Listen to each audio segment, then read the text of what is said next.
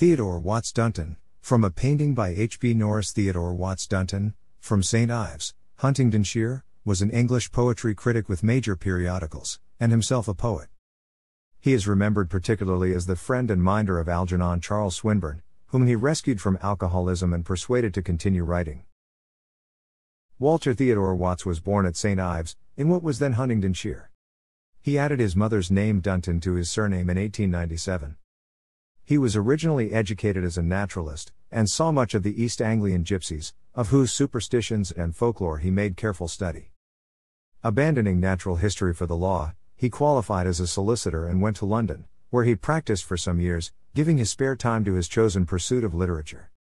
One of his clients was Swinburne, whom he befriended in 1872. Watts-Dunton contributed regularly to the Examiner from 1874 and to the Athenaeum from 1875 until 1898, being for more than 20 years the principal poetry critic of poetry in the latter. He wrote widely for other publications and contributed several articles to the Encyclopaedia Britannica 9th edition, of which the most significant was the one on poetry in the 9th edition, where he explored poetry's first principles. Rossetti and Watts-Dunton at 16 Chain Walk by Henry Treffry Dunn. Watts-Dunton had considerable influence as the friend of many of the leading men of letters of his time. He enjoyed the confidence of Tennyson and contributed an appreciation of him to the authorized biography. He was in later years Dante Gabriel Rossetti's most intimate friend.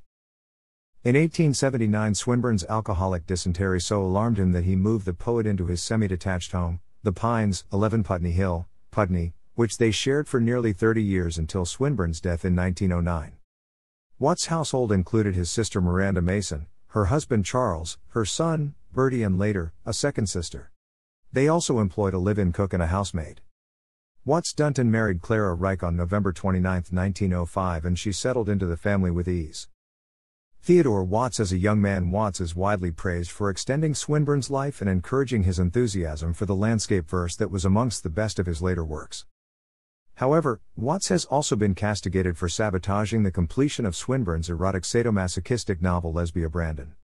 Even so, he was not able to wean Swinburne of his interest in flagellation.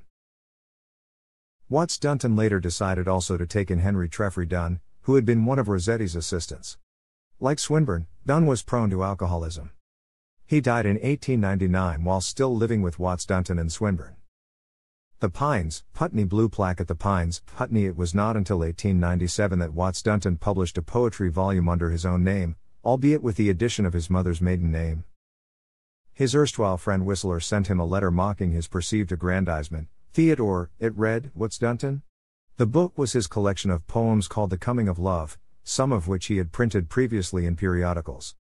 In the following year his prose romance Aylwin attained immediate success and ran through many editions in the course of a few months. The late 19th century English novelist George Gissing noted in his diary in November 1898 that the novel had been extravagantly praised, but that Gissing thought it showed a dull mechanism. Both The Coming of Love and Aylwin set forth, the one in poetry, the other in prose, the romantic and passionate associations of Romany life, and maintain the traditions of George Borrow, whom Watts-Dunton had known well in his own youth. Imaginative glamour and mysticism are their prominent characteristics, and the novel in particular was credited with bringing pure romance back into public favor. Watts-Dunton edited Borrow's Lavengro in 1893 and Romany Rye in 1903. In 1903 he also published The Renaissance of Wonder, a treatise on the Romantic movement. His studies of Shakespeare appeared in 1910. But it was not only in his published work that Watts-Dunton's influence on the literary life of his time was potent. His long and intimate association with Rossetti and Swinburne made him a unique figure in the world of letters. His grasp of metrical principle and of the historic perspective of English poetry brought him respect as a literary critic. Theodore Watts-Dunton died at the Pines, Putney, on June 6, 1914, and was survived by his wife, Clara.